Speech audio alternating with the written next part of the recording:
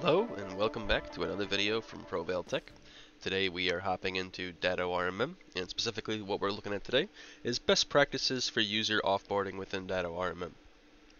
When you go ahead and log into your Datto RMM portal, one of the first things you'll go ahead and notice is when you go to deactivate a user, you have multiple options for this. So in Datto RMM there are two options for revoking user access. The first is simply to deactivate the user. So typically this option is used when you're not expected to be needing access to it for an extended period of time.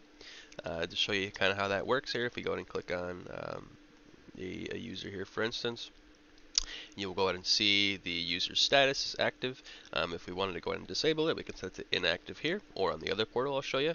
But the other thing you want to go ahead and take a look at here is the deactivation portion, which you can go ahead and schedule. So if you know exactly when you're going to be needing to deactivate that account, you can go ahead and use that option pretty easily. Going back into here, when we click on the name here, if you wanted to do it via this method, this is my account, so I can't deactivate my own account, but you would go ahead and click that option there on the deactivate button if you wanted to do that. One of the other helpful things you can take a look at here is you'll go and see this says activity log. So if you go ahead and click on your account and click on the activity log, what you'll go ahead and see is all the activities for that account. So you can know exactly if that account was doing anything, if it's being used at all, and kind of give you a good indication, if it's safe to, actively either deactivate it or delete it. So you can see on my account here a couple actions already taken for the day there. Going back here, if we're not going to deactivate the user, the other option we have is to delete the user. So when deciding whether or not to delete a user, a couple of things to consider here. Before deleting the user, any of their associated data must be reassigned to another user. So when you reassign the associated data to another user, you have to select another user from the portal there, and you have to ensure that the user you are selecting has the same required permissions to perform actions on the data being associated to them. And that goes down to your level there. So if you have an account that requires a higher level permission and you're transferring it to a lower level, that will not work. It needs to match.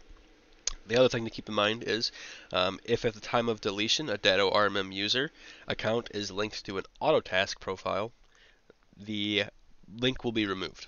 So when you go ahead and delete the user, the Autotask can then link their profile to another Datto RMM user account. Couple of other things we want to take a look at here. That covers mainly how to deactivate and delete the user, but there are a couple of other cleanups and best practices within Datto RMM to make sure that everything is removed successfully. One of the things we want to take a look at are the global and site level emails. So if the user was set as a default global or a site email recipient, their email address must be manually removed. So if we go and hop into here into global settings, for instance, you can see any of the email recipients that you were to have in here. If that account were in here, you'd have to go and make sure you manually remove the account. Same thing when you go into sites. So if you had a site, for instance, and you had them set up as an email recipient on the site, you'd have to go ahead and remove them here as well.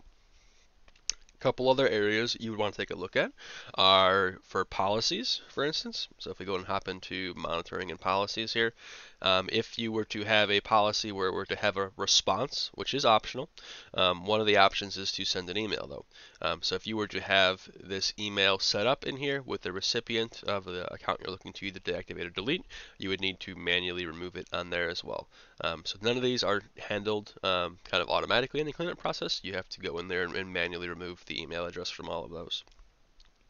The other thing you want to go and take a look at here is anytime you deactivate or delete a user, you will disable all automatic email sent from Datto to their email address that was listed under their RMM user account.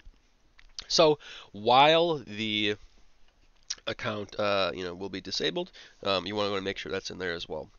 The other thing to take a look at here is you'll see if I go and pull up my other account here, for instance, this is a ProVail API account that we had created here.